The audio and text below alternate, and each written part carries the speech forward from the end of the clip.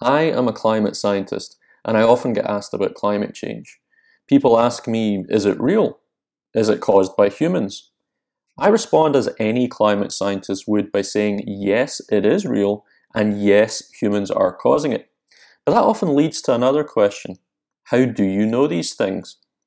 In this video, I will summarize how all climate scientists know that the world's climate is changing, and also how we know that humans are largely responsible for that change. You see, climate change is not a belief, and it's not debatable. I'm not going to be giving you my opinion in this video. I'm going to cover the facts that have emerged from many years of scientific analysis. Let's first look at visual examples of the Earth's changing climate. Here is a NASA image looking down at the Arctic from space.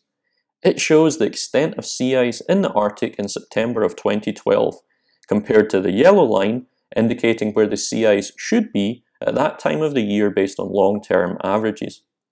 The Arctic is often referred to as nature's thermometer because it is very sensitive to climate change, and it warms faster than the rest of the globe due to two things.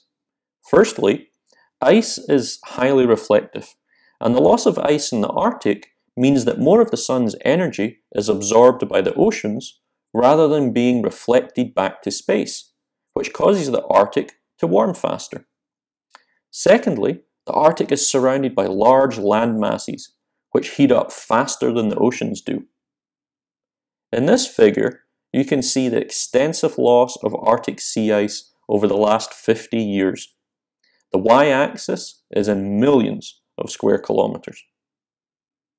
Here is more visual evidence of climate change. These photos show glacial retreat in Glacier National Park. The image on the left was taken in 1900, and the one on the right shows where there is no longer glacier in 2008. These photos show a retreat of Muir Glacier in Alaska. On the left is 1941, and on the right 2004. In fact, all glaciers and sea ice around the world are retreating, in some cases by many miles. Glaciers have been present on Earth for thousands of years, but they are now shrinking over the time span of decades. That simply should not be occurring unless the global climate is warming, and warming rapidly. This figure shows changes in surface air temperatures. The globe has warmed by up to 2 degrees Celsius in some places, with the global average warming around 1 degree Celsius. Now, 1 degree Celsius may not seem like very much, but it is enough to alter the behavior of the world's atmosphere and greatly increase the likelihood of extreme weather, such as heat waves. For example, if I warmed up your body temperature by 1 degree, you would have a fever and you'd not be able to function normally. We are seeing more extremes, as when we shift the temperature distribution to the right, we change the probability of rare events. You can think about this like a curved exam in a class. If I added a point to every student's exam, I increase the number of students who will receive A grades and even make it possible to achieve a score greater than 100%. Here is this playing out in the US. What we're looking at is the ratio of record high temperatures being broken in the red bars to record low temperatures being broken in the blue bars. If the climate was behaving normally, what we would expect is for record highs and record lows to be broken equally through time, i.e., these bars should be equal in size, signaling that it is just as likely to get extremes of hot and cold weather.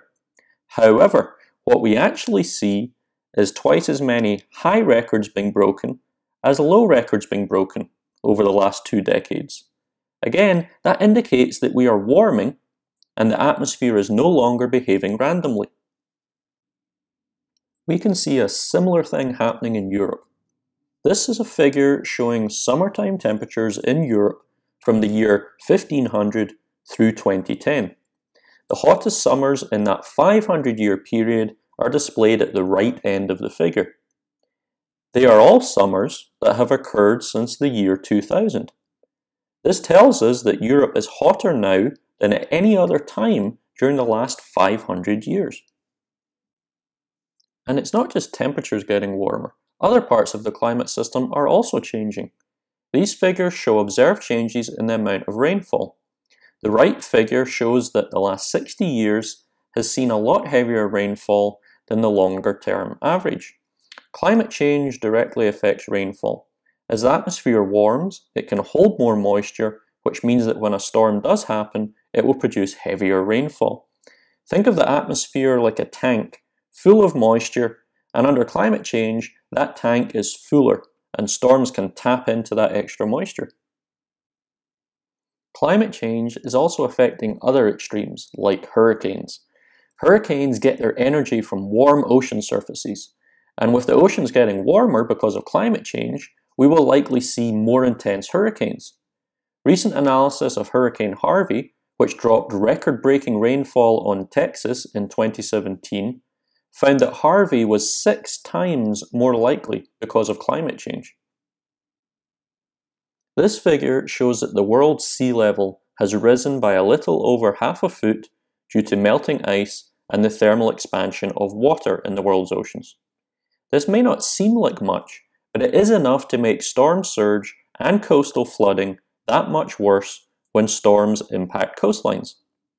It is also causing coastal erosion, saltwater intrusion into drinking supplies, and it's impacting ecosystems. For example, Miami now regularly floods due to higher sea levels. And storms like Sandy that hit New York will cause more flooding as the sea level is higher because of climate change. To sum up what I've covered so far, all visual and observational evidence supports that the climate is warming. This warming is evident in all aspects of the world's climate system. So what is causing these observed changes in the global climate? And how do we know it's because of humans? Let's look for an explanation together. The climate can change both naturally and because of human activity. Let's look at some natural causes first.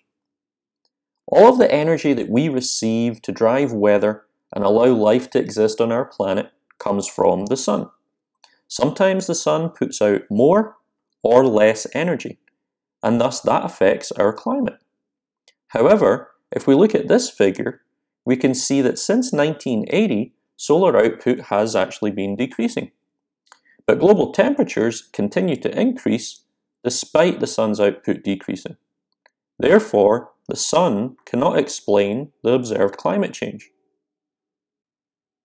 What about how we are orientated toward the sun? Maybe there have been changes in the Earth's path around the sun.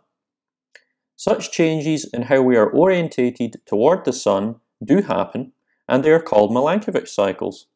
They are responsible for taking us into and out of ice ages through slow alterations to our path around the sun and the tilt of the Earth on its axis. But these changes happen gradually over thousands of years, and they cannot explain the current rapid climate change that is happening over decades rather than thousands of years. When volcanoes erupt, they can change the climate by spewing a lot of ash and gases up into the atmosphere. Volcanoes can affect the climate in 2 ways.